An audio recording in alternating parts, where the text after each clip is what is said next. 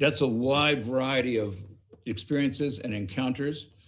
And the book follows Bridger as he went through his life and tried to first be a fur trapper and then be a fur trader and leader, and then being a fort owner, and then being a scout and a guide, trying to be helpful to as many people as he could, and in many cases trying to prevent any kind of warfare with some of the indigenous peoples.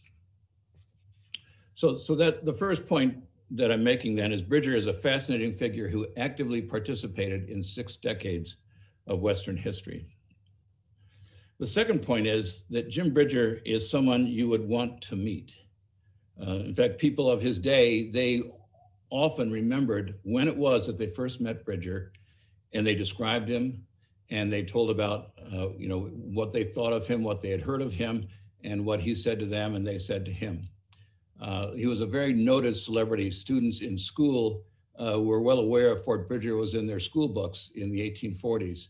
And then sometimes when they came out for the 1849, 1850 gold rush, they said, oh, this is the fort we read about in our history books or our geography books.